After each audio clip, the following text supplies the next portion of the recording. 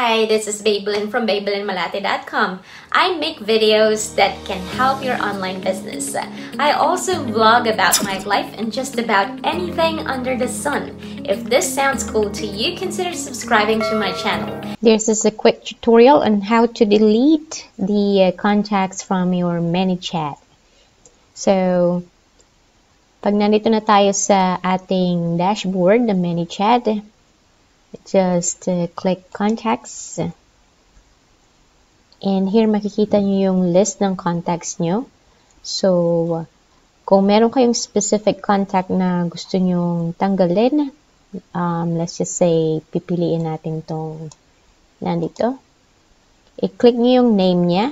After that, makikita nyo tong 3 buttons dito sa my right side. Just click that and then delete contact. So you need to type the word delete and then confirm. After that, makita nyo dito contact data deleted. So i-close nyo lang yan and then refresh nyo siya. And once na bumalik tayo dito sa list, wala na yung contact na yan. Okay? So, you would have to do this for each contact na gusto nyong tanggalin.